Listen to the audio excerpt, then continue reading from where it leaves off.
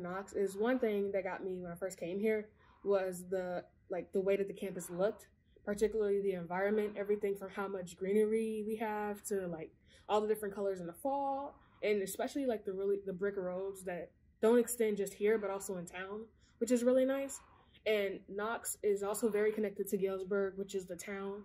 So it's also a lot of culture here, like jazz nights on Thursdays, which you can't really do because of COVID, but like in the future, you guys will be able to. There's also how the Knox has really small class sizes, which is great, especially for me who I've always kind of struggled like being on my own. So having this connection with my professors is really helpful.